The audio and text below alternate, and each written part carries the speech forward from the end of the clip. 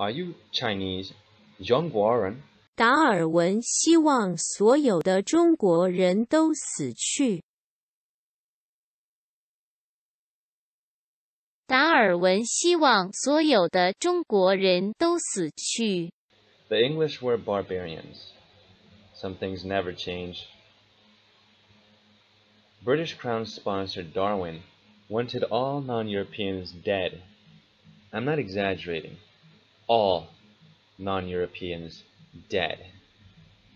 They hid the following from us when they tried to indoctrinate us into the atheistic dogma of macroevolution, which later I will prove is impossible. The Descent of Man, propaganda by Darwin Liss, page 201. At some future period, not very distant as measured by centuries, the civilized races of man will almost certainly exterminate and replace throughout the world the savage races. At the same time, the anthropomorphous apes, as Professor Schaffhausen has remarked, will no doubt be exterminated. The break will then be rendered. Did you notice he said exterminate and replace savage races? They don't teach you this when they tell you to follow his myth, which wasn't actually his, but that's another story. The break will then be rendered wider, for it will intervene between man and a more civilized state, as we may hope. Then the Caucasian and some ape as low as a baboon, instead of as at present between the Negro or Australian and the gorilla. As we may hope means he wanted the global genocide on all non-Europeans. Free yourself from British mental colonialism. According to The Guardian, which is British, Mao also recognized the importance of Darwin's shit, which legitimized the communist regime. Socialism, in the ideological struggle, now enjoys all the conditions to triumph as the fittest. According to someone in China, apparently, there are Darwin statues in China, which is absurd because Darwin wanted all the Chinese dead, as I already proved. The ignorant atheist communists of China honor the guy who wanted their race extinct.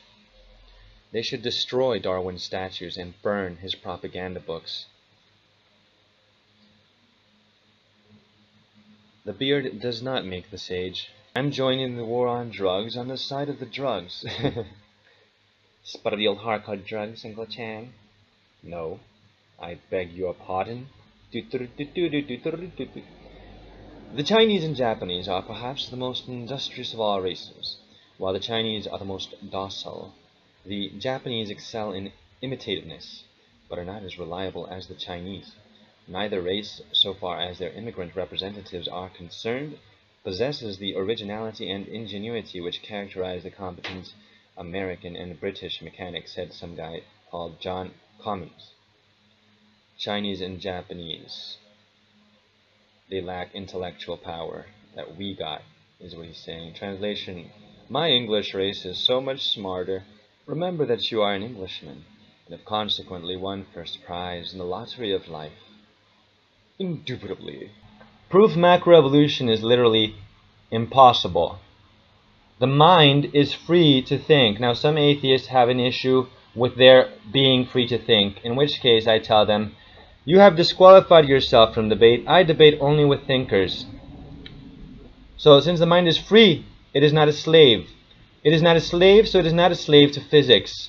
It is not a slave to physics, so it is not physical. It is not physical, so it is metaphysical, aka magical, aka supernatural. And I easily proved it. So genes, being physical, can't determine the mind's metaphysical intelligence. So DNA evolution can't make a species into a smarter or dumber one. China. Congratulations on getting Hong Kong back from the drug-dealing barbarians. Because I know, somewhere deep down in my heart, I still love you.